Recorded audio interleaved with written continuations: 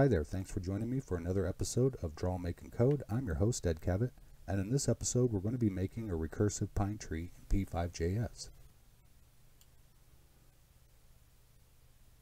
In order to make things easier to describe, I thought I'd put up this slide. Maybe it would help you visualize what's happening as we move through this code. So we're just doing a basic recursion that's drawing a blade of grass or a trunk. So this is our maximum length, goes into this first segment, and then each subsequent segment gets reduced until we get to the end. That's our minimum length.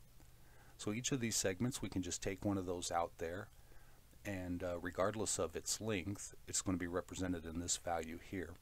We're going to run from run a loop from 0 to the length, and then each point along the way of this trunk segment, we're going to decide whether or not to grow a branch going left or going right, or maybe in both directions. So if we determine to grow a branch, we're going to do another loop that runs from 0, and it's going to go to the length of that branch, and then each step along the way there we're going to decide to grow a cluster of pine needles. And those needles, if they're on a leftward pointing branch, are going to be pointing away from the trunk this way, and if they're on a rightward pointing branch, they're going to be pointing away from the trunk that way. So we have to adjust the rotation accordingly. Here's the program that we're going to make. It creates this output here. So if you type it in just as I'm going to present it to you, it will create this output. And then you can make whatever adjustments you want. So in the global space, we're going to need two variables. We're going to declare one for our minimum length and one for our maximum length. And this kind of is the benchmark that the recursion will refer back to, so it knows what it needs to size things. If you had those values in the recursion, they would end up changing. So we want some values outside of the recursion that are constant, relatively constant, and then we can use those to make whatever references we need. In setup, we're going to use the available window width and window height. This tree will scale up to whatever canvas size. You may have to adjust a stroke weight here or there, but by and large it's pretty scalable. Then inside setup, we're going to assign a maximum length, which is going to be a fraction of our height. So this tree scale is always relative to the height of the canvas. And then the minimum length is just going to be a fraction of the maximum length. We're going to clear the background so that we have something that our tree will show up against. And then in draw, we're going to translate to the center of the canvas and to the bottom of it, and then draw our tree upward. You'll notice here that this tree has kind of a trunk here, and it looks like it's got something branching off here. That's because this is a composite of 3 calls to the pine tree maker function. So we're going to create a loop, we're going to run that 3 times, and each time we're going to call that pine tree maker function. And we're going to change the maximum length slightly so that we get different variations, and we're going to composite those all onto one. So it makes a nice full bushy tree. Then we're just going to end the draw with no loop. If you let this run, it gets kind of bogged down, and then it could take it a while to recover. So I just put that no loop in there, shuts it off, and then I can examine the output and do whatever I need to do. So here's part of our function to start.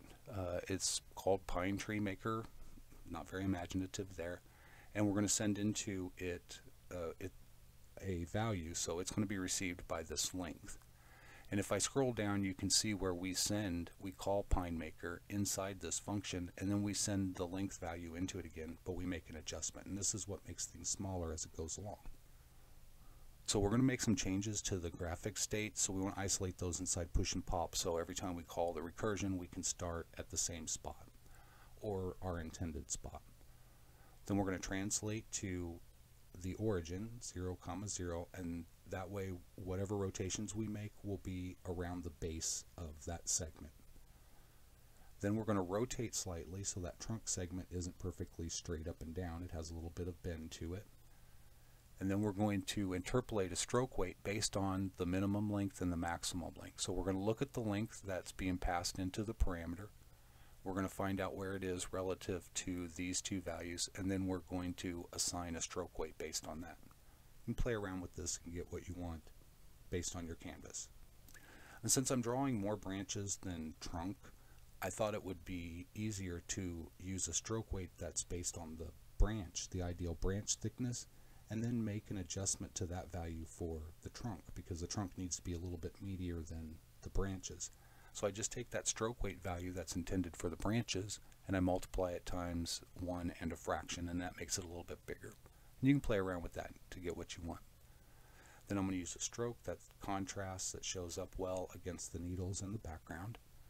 And then I'm going to draw a line from the origin upward. So this Y value here has a negative length, and this value here is positive. It's always a positive value. And then we're just going to use a negative operator in front of it, puts it into the negative round. Then once we have our trunk segment, we're going to isolate the graphic changes again inside push and pop, and then inside that we're going to have a loop. And that loop's going to run from the bottom of that segment to the top of the segment. And each step along the way it's going to make a determination to draw a limb. So we're going to run from 0 to length. Now this is a positive value and it's incrementing 1 unit per cycle. And then because we need to make it go up into the negative space, we'll just add a negative operator in front of that Y, and that will do that function for us. So we need to declare and assign a variable called dense, and that's going to say how many clusters, how many needles are in a cluster. So there could be 5 to 10. You can play around with that if you want. And then because the branches are going to be slightly different in size from the segment. So if our segment is this long, I want the branch to be within the range of that segment size. So our segments are getting smaller as they go up. The branches are getting smaller as they go up until it gets into kind of a point. And that's what this is going to do. And it's random, so some branches are going to be really short and some are going to be extra long. So it could be half the size or as much as 1 1/10. Then we're going to test by a coin flip whether or not it's possible to put a branch here. So this is a left branch condition, and I have a condition that does the right branch. I could have optimized this in some way, but this seemed like it was easier for me to understand and probably easier to teach or to do in a tutorial, so that's why I did it this way. So this is the left branch, and it has a coin flip chance of whether or not it has the possibility of existing. And then there's a 30% chance that it will exist. So I'm testing to see coin flip, left branch, yes, no, and if yes, what's the chance that it will be here? And if it meets that threshold, then we're going to do the condition, or we're going to do the loop that draws from the origin of where the trunk is to the end of the branch. The reason why I did this is because it gives us a possibility of having both a left and right branch at the same time, and it creates these gaps here, so that it's not real dense, like there isn't limbs every single way, or they aren't alternating like a fern. So it creates that kind of organics. That's the reason why, that's the theory I had behind this. And then inside that condition, if it's met, we're doing our loop that runs from 0 to the length modifier, and that's that value that tells us the length of that branch. And we're going to increment by 1 unit per cycle. Then we have to make this branch wavy. We don't want it straight across. See, it's got some wave to it. To do that, we're just going to interpolate some noise, 2D noise. We're going to use the Y and X position, X variables for those parameters, and you can add a 0 here, so like 0.01 would slow down the waviness, and right here it's pretty wavy. So play around with that to see what you like. And the height of that waviness is just a fraction of the length of the branch, so the waviness is always in proportion to the length. So we're going to get dramatic waviness down here and moderate to real subtle waviness up here.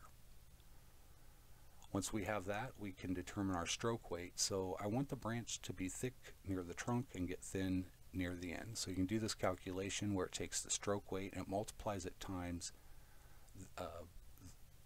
the difference of the length and where it's at in the branch. So if the length is 10 and we're right here, we're not subtracting anything from it, so our stroke weight would be 10. And then as we move away, our X position is like 5, so now we're subtracting 5 from the total length of 10. Now our stroke weight's 5. Do you see how that works as it gets smaller as it goes out? And that's what's happening here. And then you can multiply all that times a fraction to bring that stroke weight down into a realm of realism, because if you just do this straight calculation, your stroke weight might be a little bit bigger than you want.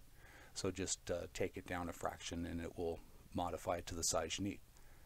Then you're going to make your trunk color a contrast against the needles, or I mean the branch color a contrast against the needles.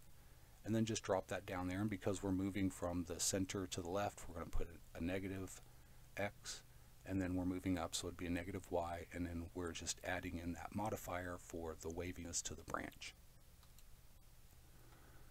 So the next part is a condition that tests whether or not there are needles along the way on this branch. So we're moving to make the branch, we're dropping a point, moving to the next point, dropping it.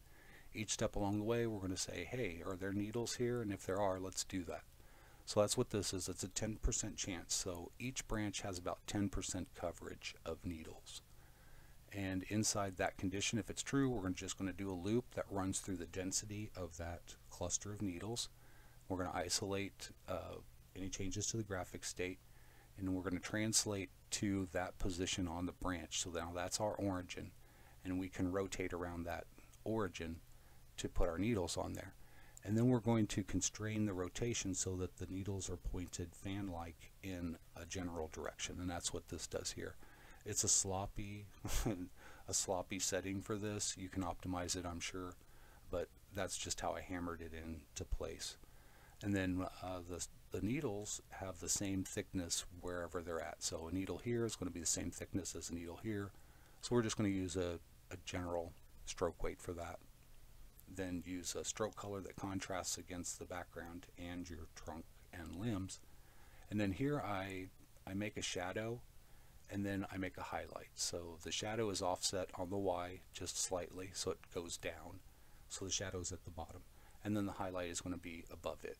And that's what these two lines are for. Now to make a right pointing branch, we're going to do the same thing again. Here's that same set of procedures again, except for we're making a few changes. We're still moving from 0 to the positive length modifier, except for down here we're going to take that minus away. So now we're moving from the center to the right. And we have to do that not only for our branch, but we have to do it for our pine needles. So we're going to do the same thing here, take out that X operator, or that negative operator on our X. And then our needles for our rightward pointing branch have to be pointed away from the trunk, so we're just going to alter that formula there inside the rotate, and it's going to point them in the right direction. You can play around with those and optimize it, get the feel for it however you like it. Then the same thing again, we're going to create our shadow, drop it down a little bit, and then create our highlight. So that's pretty much it for making the branches, making the needles, making the trunk. Now we're going to end our pop for all of that, and we're going to translate to the end of the segment. So 0, 0 was here, and now we're going to translate to the next piece of the segment. And we're going to do a test to see, do we have enough length to make another recursion? And if we do, we're going to call that pine tree maker function again, and we're going to send into it the length that's in here, except for we're going to reduce it by 20%. So we're just going to take 80% of that and send it back into itself. If it's too short, we're just going to fall out of this recursion, and that's the end of our pine tree. Okay, if you've typed in everything correctly, then this is the output you should have. Well, not this exact output, but you should have trees that are being produced of varying sizes and shapes. Before I go, I wanted to share a couple things that you can do with this that I didn't do in the code because it would have taken longer, and you guys can figure this out, right? So here we have a leftward pointing branch and a rightward pointing branch, and those are pretty much the two states for putting branches on a trunk. But in this version, I have a central branch, and it breaks up the trunk and gives the impression that there's a branch pointing toward the viewer, and it makes it a little bit fuller even still. And then you can do things like change the minimum length ratio, so you can make it like minimum length is equal to the maximum length times 0.7, and that'll create a hedge with like a rounded top. I think that's it for this video. Thanks for joining me. I hope you've gotten the most out of it and you'll be inspired and code your heart out. Hit the thumbs up, that helps get this shared. Drop a comment, say hi, that helps get it shared so more people can see that this exists, and then realize, hey, I can learn how to make a recursive pine tree. So that would be great. Until next time, as always, thanks for joining me and take care.